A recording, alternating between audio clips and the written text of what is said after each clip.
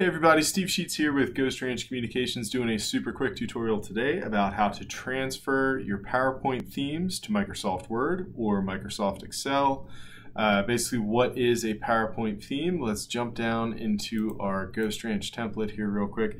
Basically, the theme is a collection of your default fonts for headers and body copy, as well as the colors within your template. Right up there, that kind of stuff.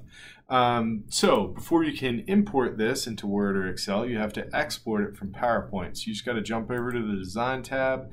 You want to hit this drop down right here, go to Save Current Theme. I'm just going to pop this onto my desktop. Then if I jump over into Microsoft Word, I go back to my Design tab. And rather than being on this drop down here, Microsoft Word has it over here under Themes. Going to Browse for a theme, go back to my desktop, upload the one I just saved. And you can see in all of these examples here, as well as on the Home tab, my font's different.